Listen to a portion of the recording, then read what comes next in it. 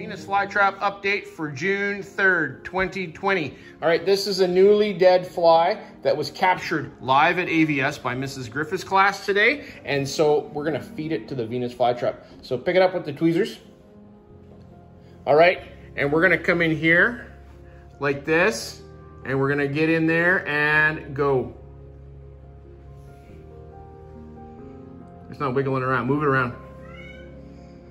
Like it's struggling. Oh yeah, there it went. We got it. So it closed. But because it was newly dead and not still alive, it wasn't wiggling itself, causing it to feel the vibrations. All right, Venus FlyTrap update for today.